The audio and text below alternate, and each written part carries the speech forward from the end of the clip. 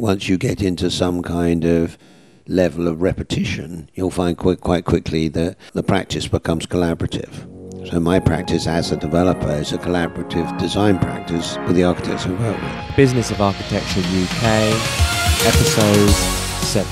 Hello and welcome, Architect Nation. This is the podcast for architects where you'll discover tips, strategies and secrets for running an impactful and profitable design practice. Today I'm super excited to be with the massively inspiring Roger Zogolovitch, who is leading a new generation of independent housing developers in playing a vital and urgent role in providing, high quality, innovative and delightful homes to the UK's current, housing stock, which I think many of us would agree is woefully undersupplied and very unimaginative. A little bit of background about Roger. In 1975, Roger was the founder of architecture practice CZWG, who I'm sure many of you are very familiar with the work here, a very large practice in London. And his job was actually to have ideas and to find the developers. And after a few years, Roger kind of felt very comfortable doing that role and actually felt that he could take on the role of being the developer. And about the age of 35, he acquired some land in North London and actually built a few houses. And the sale of these funded his next move into the world of development. So since then, he's left CZWG and he's operated independently as a developer until 2003, when him and his son Gus, they set up their current venture, Solid Space. And Solid Space is a developer, and they transform, they take the urban gap sites and they really kind of unlock potential there, turning them into intelligent, open-planned, light-filled homes that have got a kind of experimental flavour to them. They're individual, they're unique, and they're what Roger calls craft-based, making examples of development as art. And some of these housing projects have been completed all across London: Shepherdess Walk in Islington, Centaur Street in Waterloo, Essex Mews in Crystal Palace, and he's worked in collaboration with some great architects, Jean-Paul Jacquard and Tanya Zane, DRMM. You've got Stephen Taylor and Meredith Bowles, and Matthew Wood. And these all these buildings include the Solid Space DNA. Roger's also been a member of the Royal Academy Client Committee since 2005, and he's the chair of the Royal Academy project for the delivery of the Sir David Chipperfield's master plan to transform Burlington Gardens and link it to Burlington House. He's also chaired the Southwark DRP meetings during 2011-2017, and he also chaired the jury at the WAF Singapore in the small projects category in November 2015 and 2016. And importantly, he's also the author of Shouldn't We All Be Developers, which is a fantastic book which has sparked debate about the role that small and independent developers should play in building new homes that are so desperately required. Now, this book is now available as an ebook on Amazon, and I really hope you enjoy this incredible interview with Roger. It really is a wealth of wisdom and inspiration here for all architects who are looking to tread that path and really use their architectural knowledge in becoming developers and entrepreneurs. So welcome, Roger. Thank you. Thank you very much for being here.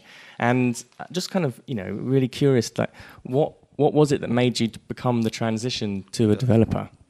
Well, you're asking me to cast my mind back a fair number of years, but that's they always say old men have memories. I can recall it very well.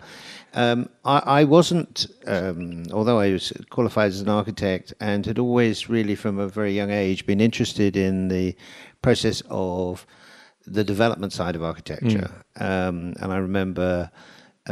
Even when I was younger, my grandfather, I came from a tradition of an architectural, a development tradition.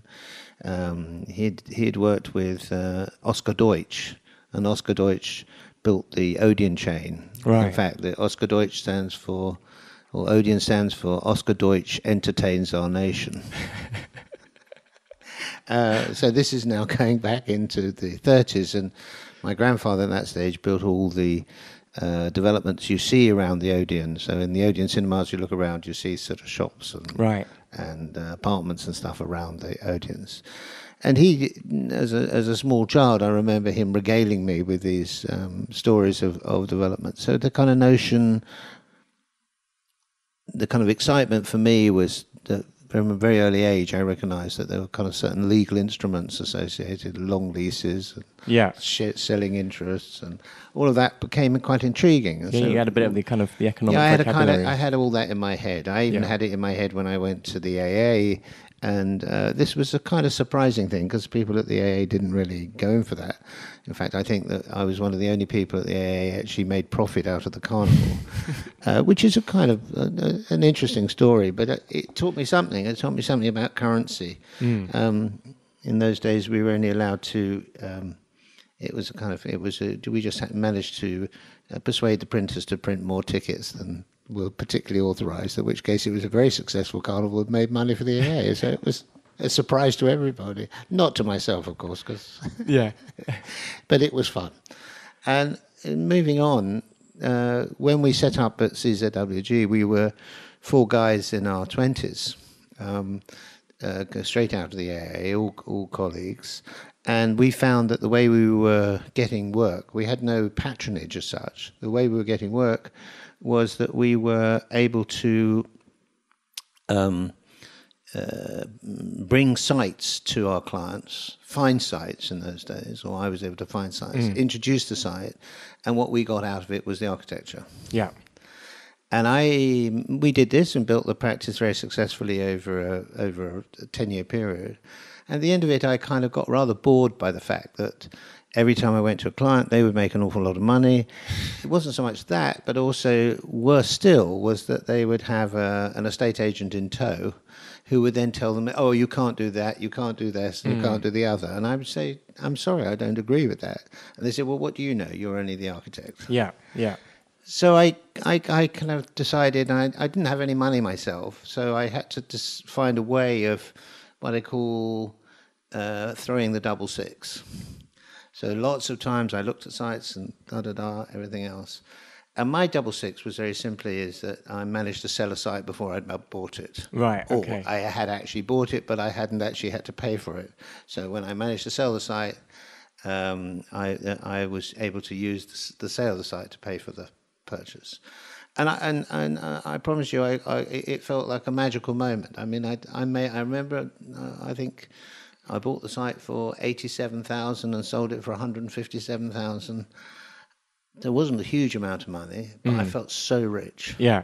Unbelievably rich. My wife and I went out celebrating. We went to some hotel. It wasn't a very great celebration, but we did feel good. Yeah. And I suppose that's the moment you then have to take that money and you have to then invest it in the next set of projects. And all the time, as far as I've been concerned, the only thing that I've been interested in doing is using my imagination as an architect to find ways of adding value. One of the things I found quite interesting going back to my work at the AA is I had a tutor there called Santa Raymond, who's sadly now dead. But she, when I was in my second year there, I said, Santa, I just don't understand. I think we were doing some terrace house project, which was a standard fare for architectural students at the time. And she said, well, I said, how do I know whether this is profitable? She said, well, I've got a friend of mine and I'll bring something in for you. And so she gave me my first appraisal, or his first appraisal. And suddenly I found that there was something about this development appraisal, about this measurement of costs and values and a determination. And then, of course, this is very early days when computers came along. I mean, you won't know this because you're sort of Excel, but there was a predecessor to Excel called Multiplan. And in those days, everybody smoked, and you literally had to put a calculation in the machine, and you'd sort of have to have a cigarette break while the machine was calculating what was happening. It was that slow.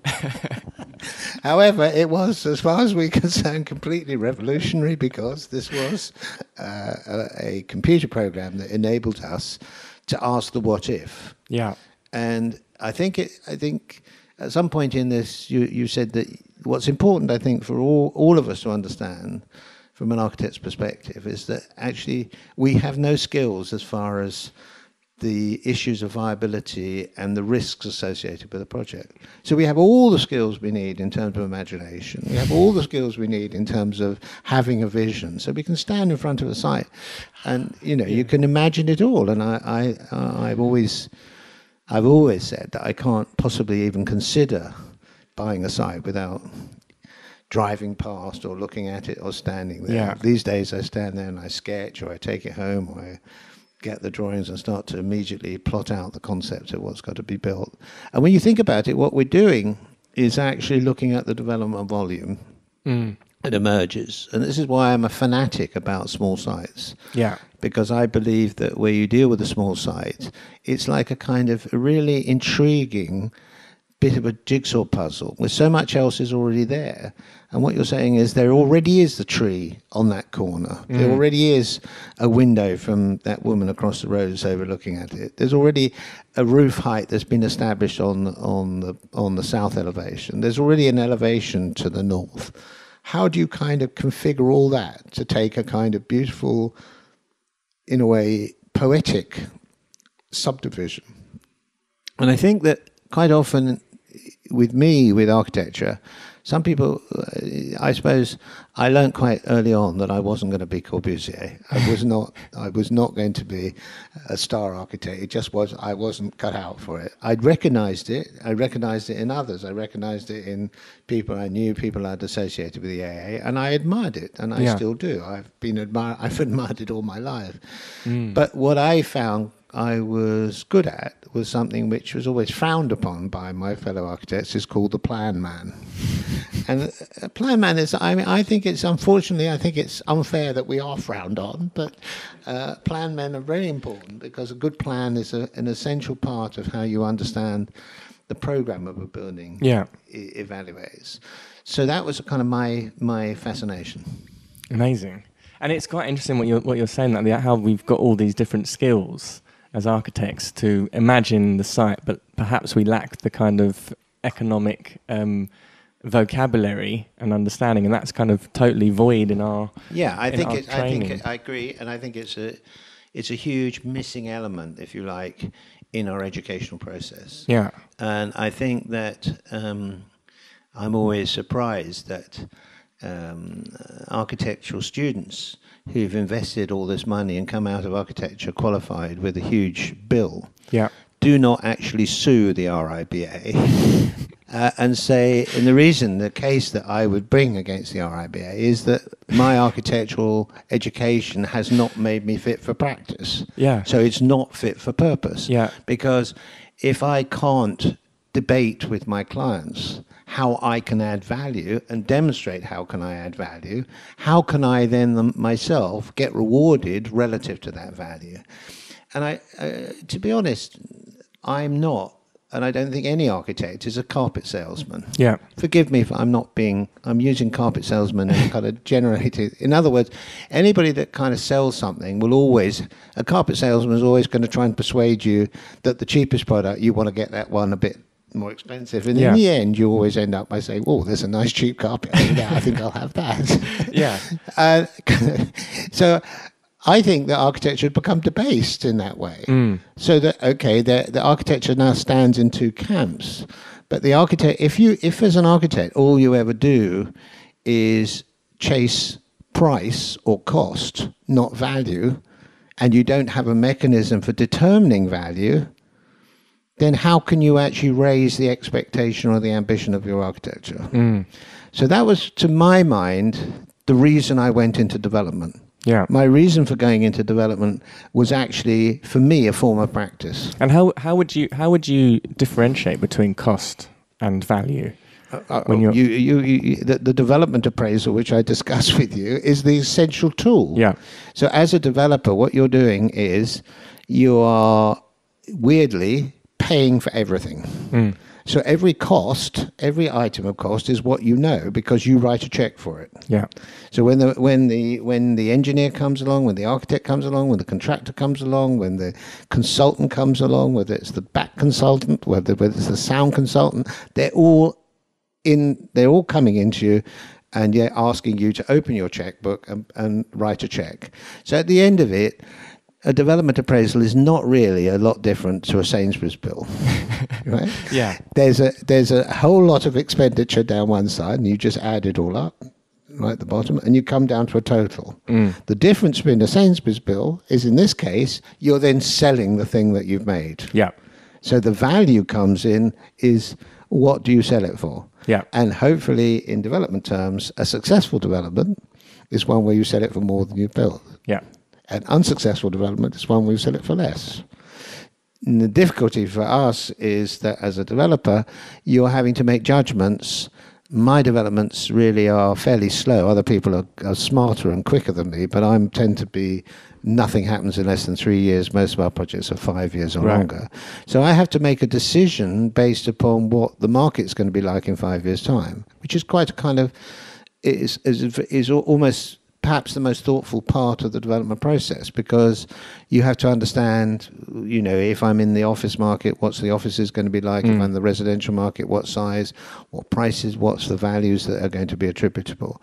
You have to kind of be able to be outside the hype in a way. So not following everybody, but doing what you believe in to be correct, doing whatever you need to do in terms of analyzing that. Yeah. So that you can then, your development appraisal is literally doing those two things. It's looking at the costs on one side, and again, on the costs, you have to be realistic and make sure that you've covered your contingencies, that if the building goes over time, you're going to negotiate your extension of time claim, etc., etc. Also, if the market goes up, which if it does go up, then sometimes the demands for specification increases, so your costs increase. And then the other side, you have to look at what the values are, and then you look at the two things, and you start modelling those two things together, and that's the essence of a development appraisal. And that's the tool. And I think that my advice to architects is very simple, is that, as I said, I think we have the imagination, we have those skills, we understand the planning, we recognize even the really lovely sites. Yeah. These days I can't buy a site because too many architects are out there outbidding me. Which is great for us all. I'm delighted that it's happened like that. But the thing we have to remember is that we have to understand the risk profile. And there are, in development, there are three elements of risk, or three areas of risk. The first is the planning risk. Yep. The second is the construction risk. And the third is the market risk. And I think you keep it simple like that. It's not really complicated. Yeah. So you look first at the planning. So you say, if I'm buying this site without planning, what am I sure that I'm going to get a consent for it? What am I going to get a consent for it? What will be my consent as the minimum I'd likely to get? What's the maximum I'd like to get? You model both of those. If I'm looking at my construction costs, what are my construction costs? What are the additional costs? Because it's not construction costs, it's all the associated costs that go with the construction. Do I have contaminated land there, contaminated soil, which I'm going to have to take off site? Do I have a special requirement for acoustics? Do I have a special requirement for fire or sound insulation? Are those going to cost me more money? Is there a risk associated with an existing building with the asbestos? Have I evaluated all those costs properly? And quite often we say, oh, well, I've got a brilliant QS. Well, I haven't yet found one, but I'm sure they do exist. And if any QS is listening to this, they feel they want to come forward, please do. And the reason, in a funny way, why the difference between a QS, which is looking at the construction, is they're not looking at the developer's position. Yeah. So from a developer, I've got to look at all the external costs. I've got to look at things like the professional fees. I've got to things like time delay, because money is costs. I've got to raise finance, and I've got to actually evaluate how long I'm going to borrow money for, and the banks are going to want to know when I'm going to pay that money back. So all these externalities are built into what I call the risks associated with construction. Yeah. They're all driven from that construction model. And then the final and the third part of that is the market. And the market, what is the market on the way down? Is the market on the way up?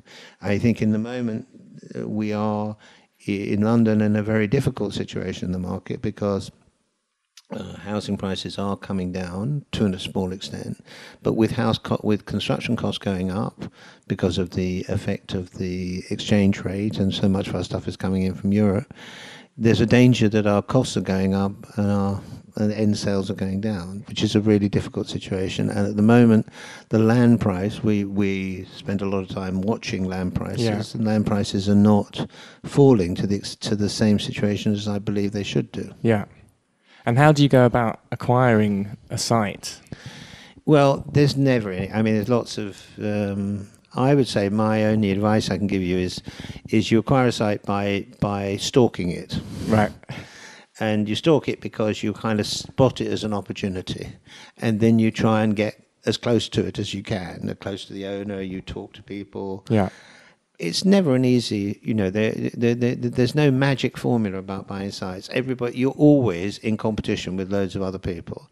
And if you're thoughtful and you're careful, which you are because you're a professional, you're probably, in a way, always going to find it difficult to pay the same money as somebody who's not being thoughtful, because in their development appraisal, they won't have in the cost side of that the same things that you've put into it, which means that they will end up they will imagine that the building could be sold for more, they get more flats in it, they'll be smaller, they'll be nastier, they won't spend the money on the architecture or the build, and therefore you will have difficulty in competing with that land in the first place. And how do you go about raising the finance? Do you do joint ventures or work with sort of equity groups? Or well, you do need your own equity. Yeah. And if you can do joint ventures, but it's always good to have your own equity. Yeah. And if you have your own equity, the finance market is very well disciplined. So you have to understand that there's a separation between debt and equity, and debt is what's called a senior debt, which is available to you through banks and finance houses, and that's pretty standard. I mean, if you want to borrow 60 or 65% of the project development value, then it's quite it's within the realms of possibility. Once you want to borrow 90% of the project value, then effectively it becomes much more difficult. Then you have to have mezzanine equity or have to equity providers. So I think just keep it simple. Try and get yourself, your family and friends to get you enough money, or your first deals, or you retain it, enough money to give you the equity to put your stake. That equity is best placed straight into the land. Right. So if you can, okay. if you buy your land, because it's very hard to raise finance on a site which doesn't have a planning consent and hasn't got a development established on it.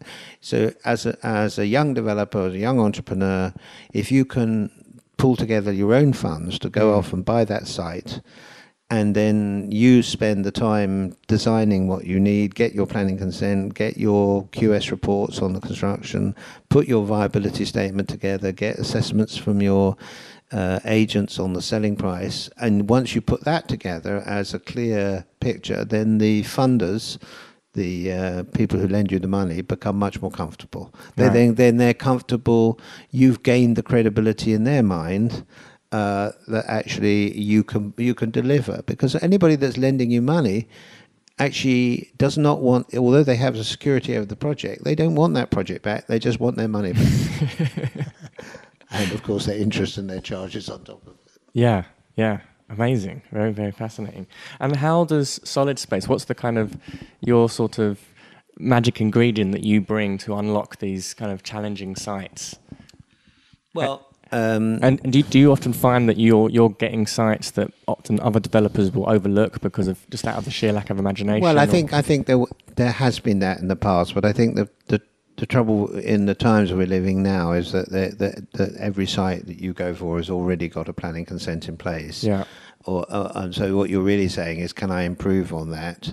And what you're really saying, can I improve on it? Can I make a better project? As I said, I think I think the market shifts. There are times I've been in this business for a long time, and there's times when.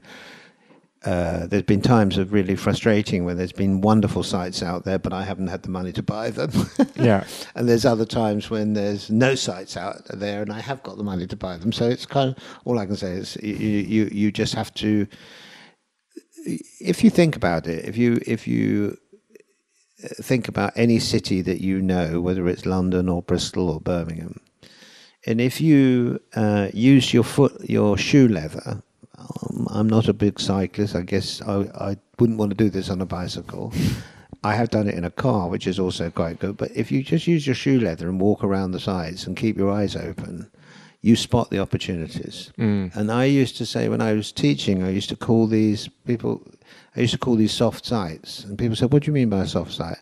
I said, well, a soft site, I'm standing there opposite looking at a soft site. That's a site which I think is capable of development. So these are kind of like holes in the infrastructure of the city. So there might be a kind of garage, or there might be a two-story building or a single-story building amongst other buildings which are four-story. I mean, personally, I think the city will densify, will go up. I don't think it needs to go up as towers. Yeah. I think it needs to go up, two-story buildings need to be six-story buildings. And I think that's absolutely fine. I think it's absurd that we're building downwards. We should be building upwards. So in London we have a kind of, in the UK we have a wonderful grid arrangement of our sites. And that grid arrangement, people say, well, we don't have grids, we have streets and neighbourhoods. Yes, but what I'm saying by grid is that we have party walls.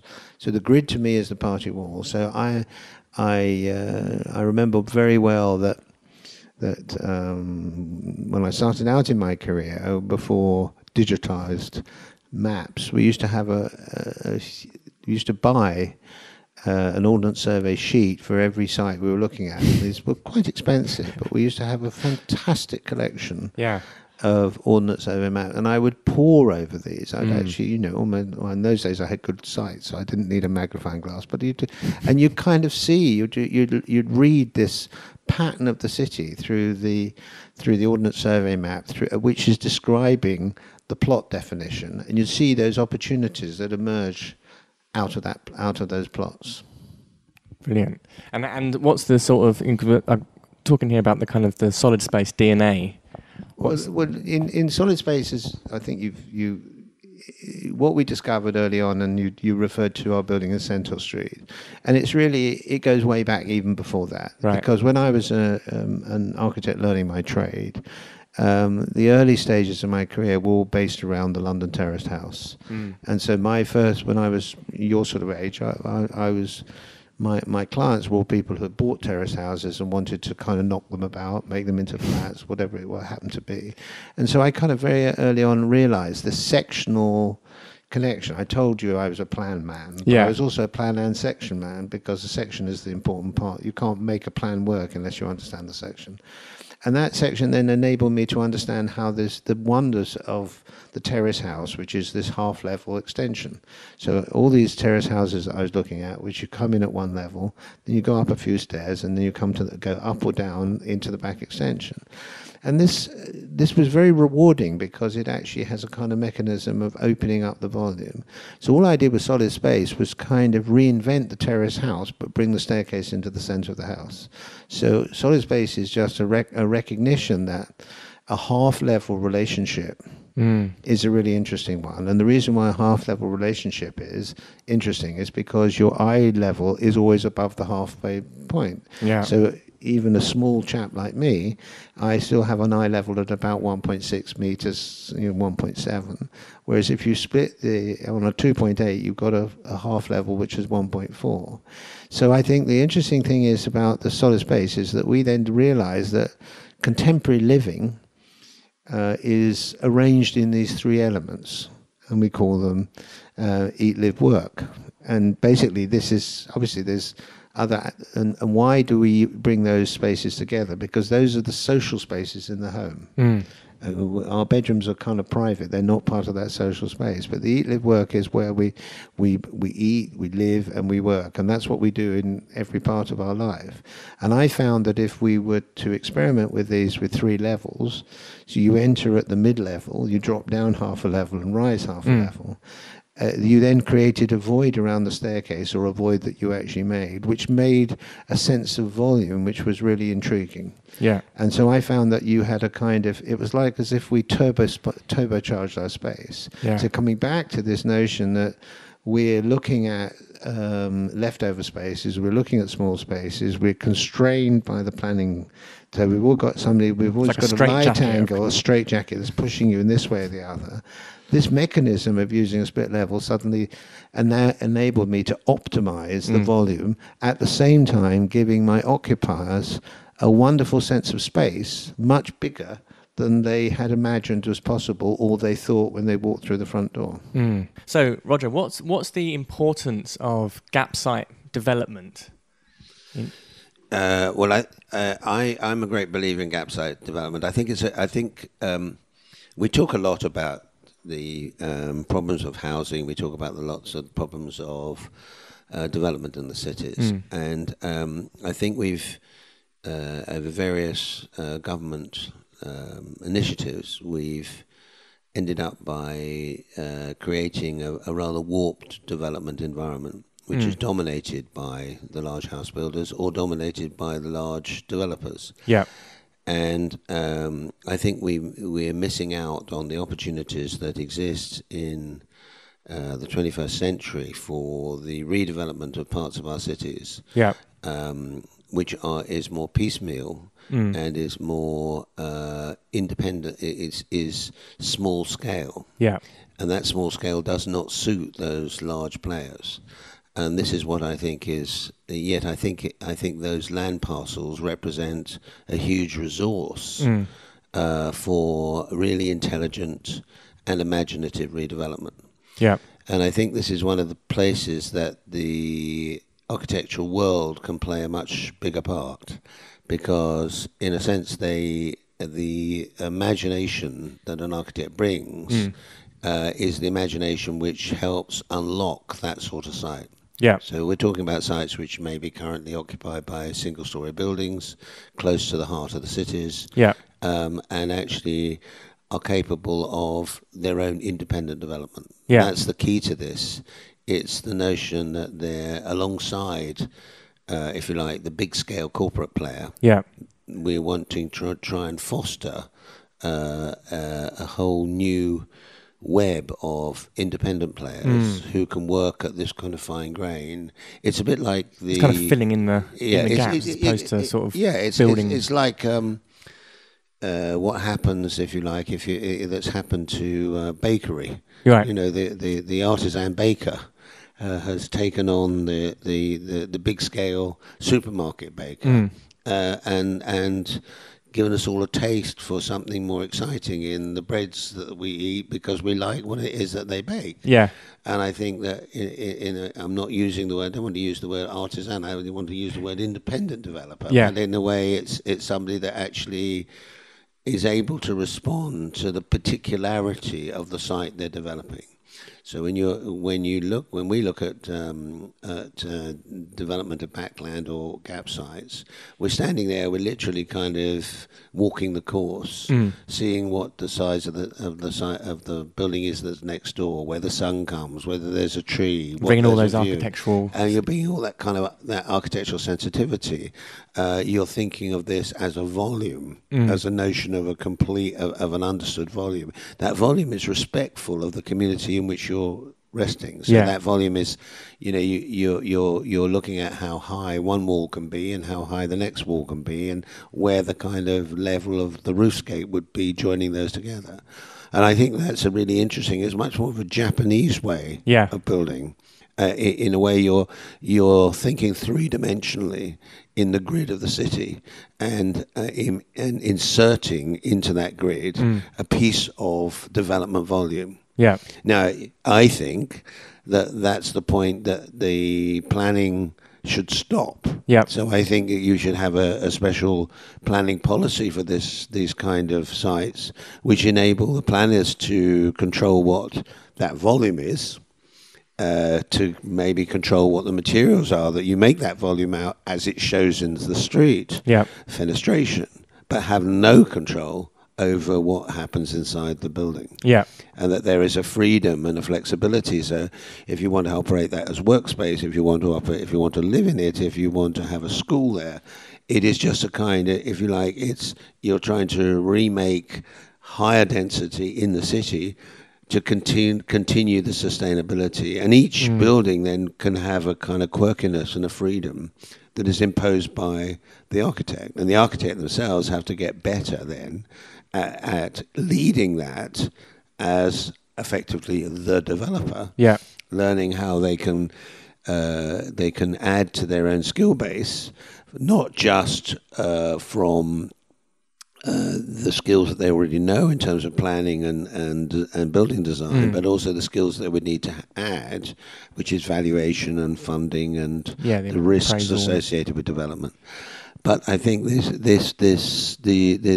think the city is peppered with these opportunities. Yeah. They become kind of windfall sites, if you like, in the capacity of the city, and I think once we start to look at it with any kind of real eyes, at the moment they've been forgotten, they've been left behind, they've been ignored, they don't appear on the statistics.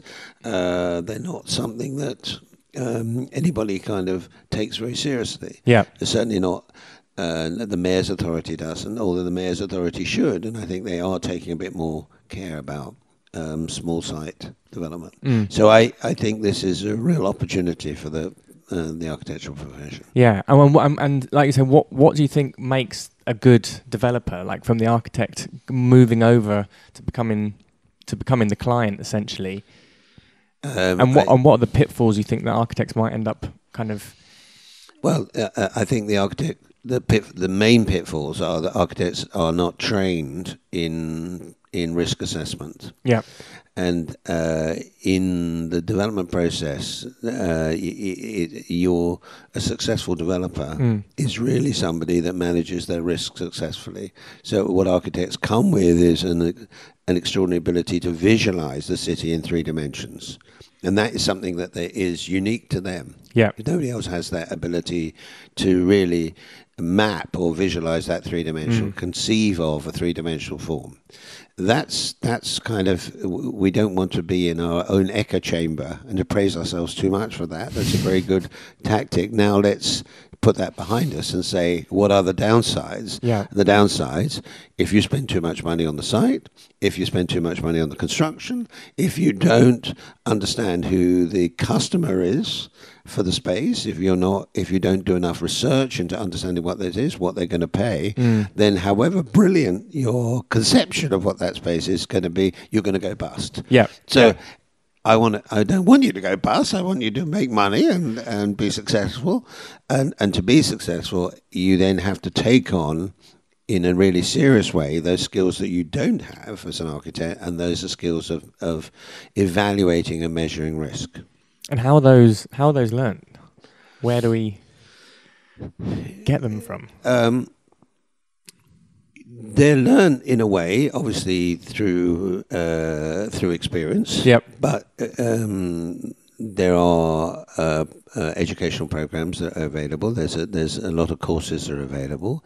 But predominantly, what's important in terms of determining risk, stand back from it, and you try and map for yourself the hurdles that might come about from your burst of vision when you stand there looking at the site to the moment when you come to finish your finished unit and sell them. And you realize that actually the legal framework of any kind of legal transfer of that land, let's say, to make it simple, you're buying a site, you're acquiring that legal title, that freehold title, you're obtaining a planning consent, and you're going to divide it into 6 units. Yeah. At this stage, let's forget what the units, whether they're offices or mixture or whatever it is, they're 6 units. And at the end of that process, you need to find 6 purchasers. Okay, so simply speaking, you have to then find your 6 purchasers. So you say, well, that's not a big problem. I can go to an estate agent and they can help me market it. Well, that may be so, but if they're quirky, you've got to establish the values for them. Where the risks lie is you bought this site, which you thought was very nice, and then you found that there was contamination in the ground. How did you deal with that contamination? Did you have the right certification in terms of whether you removed that to be able to demonstrate to the buyer that actually that works? Yeah. What about all the adjacent owners? Have you done the party wall agreements with each of them to clarify that that's satisfied? What about the planning consent? Did you satisfy the small print of the conditions? Have you varied the drawings? Have you met the BREEAM requirements? Have you met the building regulation requirements? Are you able to certify that? Because as soon as you come to sell something, on the other side, the solicitors of the purchaser acting for the mortgagor will ask you all those sorts of questions. So suddenly, this sounds like a depressing moment, but in reality, this takes a period of time, and it isn't depressing. It's the reality that you are selling, you are entering into a piece of real estate, and real estate itself is governed by a whole series of laws of ownership, and therefore the risks are the ability for you to offer clear title as you go down the line, and therefore the risks are how much that costs you to give you that clear title. What are you going to do if your building costs, if the contractor comes back to you and says, I can't build it at the price I said I was going to do, or the contractor goes bust? Or what are you going to do when you suddenly come up with a better idea? Architects have this wonderful invariable quality where they say, okay, they have a bath, they go for a walk on the park, sit on the loo, they sit on the whatever it is. Oh, do you know what? I've come up with this. I just got this blinding idea. Meanwhile, that blinding idea happened after you'd submitted the planning application, after you'd submitted the pre-app, and suddenly all of your financial information. So I have to say to you, when you have a blinding idea, my best advice is leave it to the next project. That's really interesting. Do you ever find that that there's a conflict between the architectural skills and the development skills, and like a kind of almost like a sort of split personality of which identity needs to win, or can they work harmoniously, or is it a situation where actually like perhaps it's sometimes better where you just wear one hat? And perhaps you collaborate with an architect to develop your ideas. Well, that's a very interesting question. I mean, I found in my career, I was an architect, and I worked as an architect for 10 years of my professional career after finishing. And I built with partners, I built up an architectural practice. And towards the end of that 10 years, I started to do development on my own right, sort of running alongside. And I found that that was kind of, the two things were not sitting comfortably.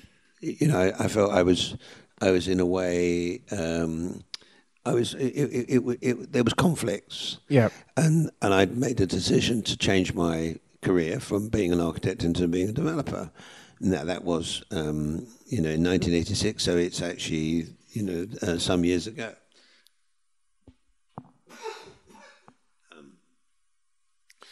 So I do agree with you that I think you end up being a developer is different to being an architect. I think some developers are successful in they are their own architects or when they come to an architectural, and I think you can do that at a relatively small scale. I think once you get into some kind of level of repetition, you'll find quite quickly that the practice becomes collaborative. So my practice as a developer is a collaborative design practice with the architects I work with. Right. And I might say it's collaborative. They might say, as usual, he's interfering. So you have architects actually employed working for you in your team, and you also work with other architects as a sort of collaborative. I do. We do have architects here working in our team, and that really enables us to work through the sheer number and volume of projects that never get. I mean, as a developer, when we're acquiring land in these gap sites of which I'm talking, of course we're not alone. Everybody wants to acquire a piece of land. It's never, whatever the smallest, most unattractive piece of land you go into an auction room and you'll find 6 other hands are already up in the room. And so if you're going to buy it, you're going to buy it in competition to them. And so when you're doing that acquisition, it's important that you have your fully understood idea of what that scheme is so that you're able to appraise it. You can only appraise it when you know what the scheme is you can build, and you can assess what the floor areas are, and you can look at what the build costs are and what the time period is, what the interest payments are, and what the end values. So as a consequence of that, we need to churn over a lot of projects which never see the light of day. Right. Okay. So we invest in them, but what we're investing is like soft time. Well, it's expensive, but we're investing our own time to checking out what these projects are and what they projects could be. Some projects, then we won't bid on them because we can't meet what the guideline is. Or some projects we will bid and will be unsuccessful. Yeah. And some will be successful. But there's don't be misunderstood. There's a lot of competition for land, huge amount of competition, and that's because there's a lot of money chasing the market. If in my situation right now, not my situation, but the market situation, as I assess it, is a very difficult one. Build costs are going up. Construction costs. Regulation costs are going up. Regulations are becoming more expensive. CIL is coming in, other kind of costs. End sales prices, particularly on residential, is falling. Yeah. And that should have the effect of reducing the value of the land that's coming into the open market. And so we monitor all the time what's coming into the marketplace. And actually, at the moment, land is not falling. So we're not buying because we're saying actually there's the wrong time to buy, and that land will eventually fall. But the problem that we have is that the market has got too much kind of hot money already there, and there are people that aren't being quite as careful as we are, and they're actually still coming and buying, and so there'll be a lag. It might be 12 months before the market will suddenly adjust itself to that new situation. So it's very important for us to monitor that quite carefully. And how do you do that? What kind of systems do you have in place to sort of be monitoring that or speculating about the? There's the simple tool we always use is the same tools we use in everything, which is the development appraisal. Yeah. And I basically say to people when they ask me about a development appraisal, I say, well, it's really a development appraisal. If you go to Sainsbury's shopping, with your partner or whatever, and you come back and you've spent 100 quid or 150 quid, and you come back and you end up with a long piece of paper, and on that piece of paper it tells you all the things that you bought. You can't believe came to that money, but somehow they did. Yeah.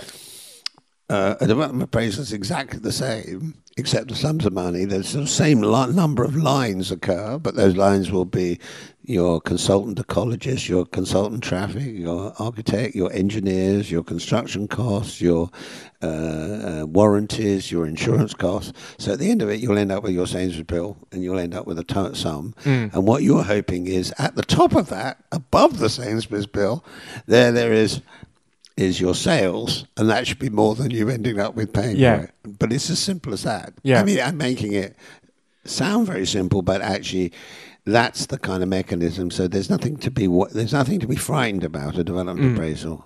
A development appraisal is simply a financial map, an Excel spreadsheet, which is mapping all of the costs, all of the forecast costs, and looking at what the forecast income is. And then you're looking at the difference between your forecast costs and your forecast income, and you should be looking at a margin there of at least 20%. Yeah. And the reason you're looking for the margin of 20%, not because you want to become immensely rich, but that margin is really your contingency. Yeah, it's like a safety. In case the safety valve, in case things go wrong, it takes you longer to let or longer to sell, or the market falls, or building costs go up, or whatever it is. So this is really, really fascinating. And I kind of, every time I think about this, I'm often kind of thought, well, why on earth did we not learn this at university, or why is this a piece that's missing in our architectural education? Because actually, it empowers the architect a lot to be able to be this kind of literate in the financial aspects of a building, and to have that kind of use that the skills that we're very good at, like you were saying, sort of three-dimensional and visionary skills, but also apply that kind of entrepreneurially, so we can start thinking about an end market and an end user. But this is a conversation that perhaps is not, it's lacking in the education, and actually it's something that could unlock a lot of the impact that it could have on the built environment as a whole could be massively beneficial and provide a lot of new high quality housing. I think it's an extremely good point. I've laboured long and hard. I've represented to the RIBA many times over many years that this should form part of the curriculum. I think there's an issue of fashion involved in architecture education, and I think architecture education is a bit of a fraud. And what I mean by that is that there's a kind of myth in the educational sphere that suddenly all these people that are learning architecture are going to become master builders. Now, why I say that's a myth is because you know who the master builders are, or by history I'll tell you who the master builders are, and kind of in any generation, maybe 10, possibly 5, maybe 12. That's across the globe. Yeah. So, fine. If you're one of those 12, great. But there's an awful lot of people that are going through architectural education. An awful lot of people are paying an enormous amount of money investing in that architectural education who ain't going to be a master builder. Yeah. And so I think, to me, development was something that I kind of got to quite early on. I enjoyed the mathematics, I enjoyed the financial, I enjoyed the possibility of control. And I've enjoyed that control over a period of time. I wouldn't say that control is, in reality, of course, control is difficult because you're only in control of it. You're not in control of it. You're kind of involved with every single one of those items that I gave you my narrative in my shopping list. They have a person attached to them. And that's a person, whether you're paying them or not paying them, boy, you've got to have a conversation with them. Yeah. So when you say you're in control, it's kind of like you're in control if you're driving at 90 miles an hour down a motorway in the central lane and you've lost your brakes. That's about the level of control you've got. You just have a light touch of the steering wheel, hoping it's going to slow up when you need it to. So control, but it's still if you can cope with that, you can sleep at night. It's good fun. It's a bit of a roller coaster.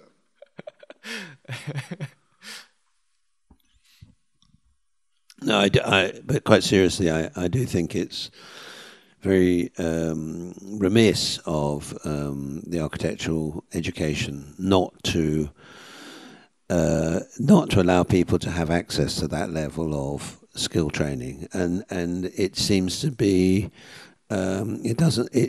Everybody wonders why it is that architects are not involved in all of these other aspects and why other people, because they're not offering the value that clients are looking for.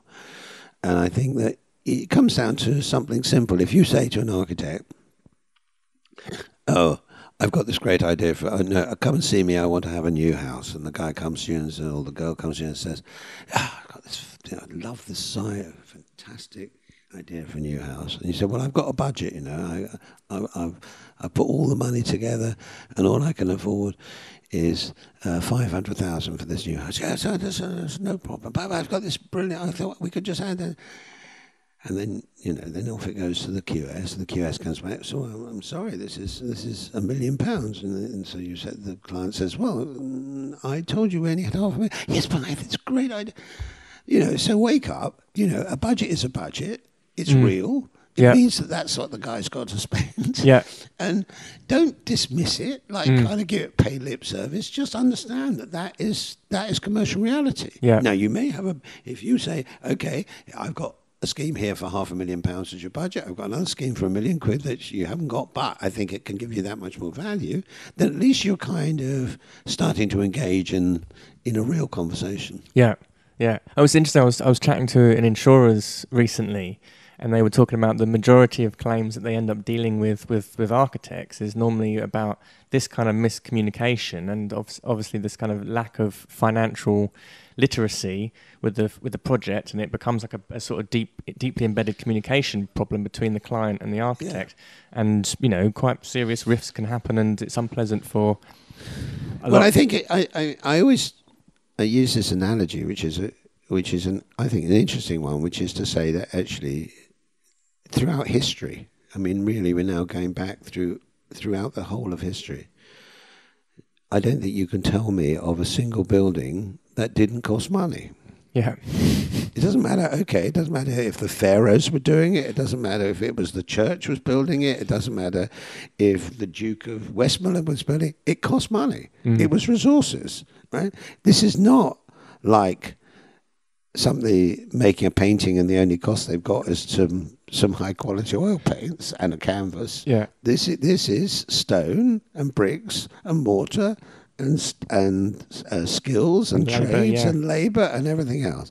So in that in the nature of making buildings, you are involved in resource. Mm. If you're involved in resource, why on earth aren't you treating that as part of your own kind of understanding? And why do you put that to one side? Why do we live this kind of mythological life that we say, oh, I don't want to know about that. It's kind of somehow, dirtying my kind of creative endeavour. Well, if that's the way you think, fine, but I don't believe that to be an intelligent response. Yeah, and it has an impact on the industry as a whole, and then kind of clients are they're